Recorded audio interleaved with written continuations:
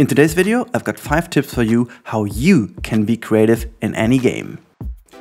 Alright, so the most single asked question on my channel is how I am so creative and how I can come up with all these ideas. Well, to be fair, for a long time I struggled to answer that question properly and I really had a hard time to explain, but the more I thought about it, the more I researched, the more I found out there are some ways in how you can actually become creative even though you have the feeling you are not. How this is actually going to work out? Well, you'll find out in the next couple of minutes, so stick with me and let's have a look if you can learn something from these ideas.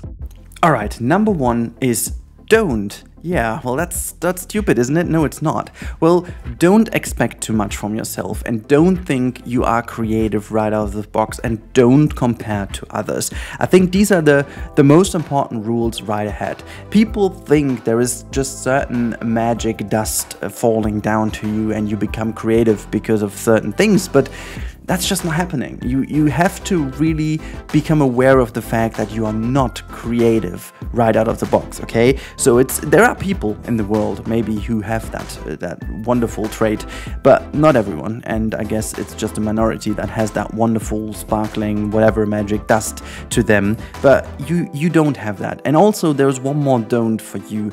Don't start with the green canvas if you don't have an idea, okay? So many people just open games and start doing something right out of the box and just stare at the screen.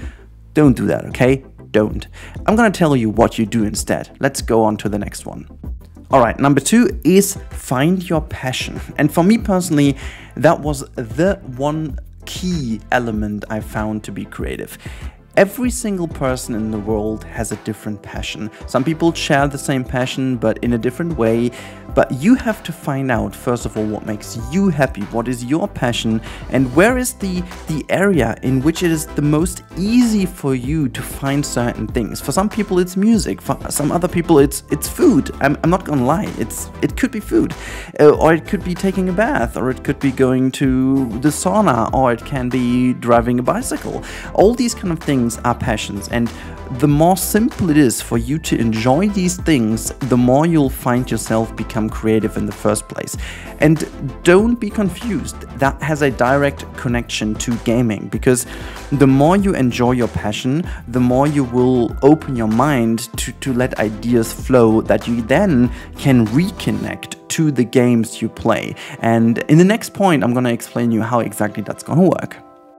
Okay, the next one, number 3, is observe. Now, this is something we as humans seem to forget about more and more in our very fast movement, living speed and whatnot. Sit down and observe. I think for me personally that is one of the key elements to learn that I didn't have at the first place. But sitting down somewhere and just watch what people do really helps you to understand certain connections, certain things. And you have to connect that to number 2 in the first place. Find your passion and try to observe while doing that, because that makes it all so much more easy.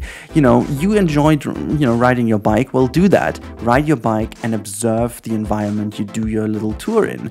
You enjoy going to the cinema. Well, then do that and observe every single thing, how people move to the cinema, how they sit, how they eat their popcorn or whatnot. It might sound strange to you, but these things really help you to spark ideas in your brain, because there are connections and your brain will start to remember those certain patterns, and these patterns trigger certain elements in your brain that helps you to become more creative. It's really a certain thing that, people forget about. Looking at other things is really important, and I guess having a little child now who's 1 year old helps me even more to understand that, because the way they learn, the way they become creative is simply observing. They don't have another skill. They have to look at things and then they basically go on doing something else, and this will tie in to the next point we have. So let's move on. Number 4 is recreate. Well, that is something many people skip for whatever reason. Many people want to be creative or, you know, very good at games right away on their own, which is a very honest target to have, but it's the wrong way if you don't have that wonderful treat to be creative right away out of the box. If you're not, you have to find certain ways to learn techniques that will help you to implement what you've learned in number 2 and 3 before. So how do babies, for example, learn? Well, they actually mimic other people. They mimic the little child around them, they mimic their parents, they recreate what the parents do, first of all, to then develop their own way of doing certain things, you know? How do little babies learn to walk? How they learn to crawl? Well, basically they follow patterns that they observe from others, and then they recreate that first, see? And this is the beauty about life. The solutions are right in front of us. We just have to look at them. And this is one thing that really made me very obvious, made it very obvious to me that actually everyone can be creative in different ways. So make sure to recreate, no matter what game you are at. You can see Planet Coaster in the background potentially where I recreated Space Mountain. But honestly, this is what you have to do. You have to recreate, and while recreating, you gather the skills to become creative yourself. It might take time at the beginning, but it is absolutely worth it. But there's one more thing, one more important thing. So let's move on to number 5, which is take breaks. Yeah, this is potentially the easiest, but also hardest point at the same time. When you get into the flow of observing, doing stuff, recreating, it is absolutely time consuming, but you have to give your brain and your mind time to make these things settle, okay? Because if you don't take breaks of certain things, it won't settle down in your brain. The brain has no capacity to save these things, to memorize them, to create patterns on your own. Again, I can tie in the baby example just again.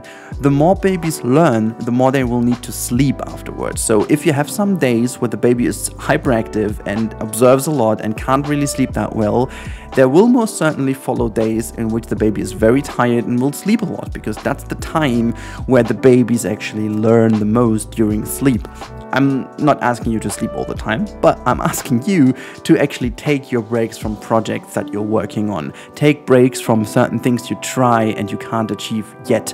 You have to take those breaks. I've seen many people come along in these 5 to 6 years I do YouTube now. Many people that skyrocket, they just come on, kind of passed me to the left and to the right, and then all of a sudden they burned out, and you know, had other issues. And these things happen, and I'm not saying that this happens all the time. There are also many different reasons that can cause it, so please don't take that as the one single reason to why certain things happen. But it is very important to not burn yourself out on certain topics, especially not when it's just your hobby. So take your breaks when needed. Don't feel guilty for not finishing something, and don't feel guilty if it doesn't work in the first, second or third attempt. You have to take the breaks to make your mind work for you. And I think this is all you need to know. 5 simple tricks that will help you to become creative. And there's going to be a last little part in this video, which is not directly a tip, but please make sure to listen to it because it's equally important as the other 5 tips. So there is no blueprint for becoming creative. There is no copy-paste option for you available. These 5 tips are held rather open for a certain reason. Every single individual in this world is exactly that, individual. So I can't unfortunately help you. I can't tell you to draw a picture, to listen to an audiobook or whatnot. You have to find it out yourself. You have to find out what your passion is, what you can observe, what is the easiest for you to observe, and what you want to recreate. You have to ask yourself what game you want to play to be creative in, or maybe even something else. It doesn't even need to be a game. You can also build certain models. You can work with clay. You can compose music. But what is very important is that you don't let yourself stop because other people can do some things that you can't. Don't compare yourself. Never do that. Never ever compare yourself unless you want to recreate something. Then you can compare. But if you want to become creative yourself, free yourself from any comparison, there is no good or bad in that. Becoming creative is a is a development in understanding and becoming aware of the fact that you can't force it. You have to be yourself, you have to let things happen to become creative in your own way. And again, creativity is not a hard measurement. It's not a KPI. You can't measure it against anything. I can't say I'm 99% creative and you are 97 and Sylph is 110%. That doesn't work, because maybe Sylph is 180% creative in building coasters, but then again he's only 10% creative in making zoos, which isn't fair because you can't put that in measurements, okay? So it is important that you find your way and you hold up to your own expectations that you set yourself. Don't set them too high at the beginning, because you have to do it step by step. I really hope that this video helped you to understand how to become creative and not frustrated on the way getting there. So make sure to find yourself in terms of being creative. Make sure to observe and listen to people, and I really hope that you found this video helpful. If you did find this helpful and you want to see more videos like that, please let me know in the comments down below, and also subscribe to the channel if you are here for more. That would help me out a lot. And now I thank you guys so much for listening. I hope you had a good time with this video, and now I hope you have a good time as well. Stay safe, everyone. Until the next one, goodbye.